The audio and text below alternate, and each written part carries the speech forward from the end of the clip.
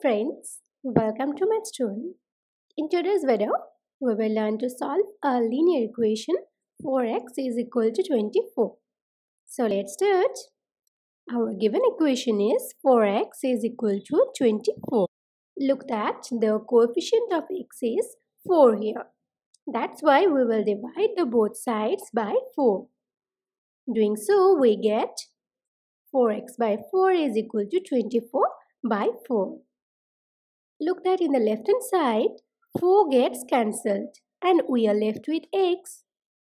As 24 by 4 is equal to 6, so in the right hand side we get 6. So finally we get x is equal to 6 and this is our final answer.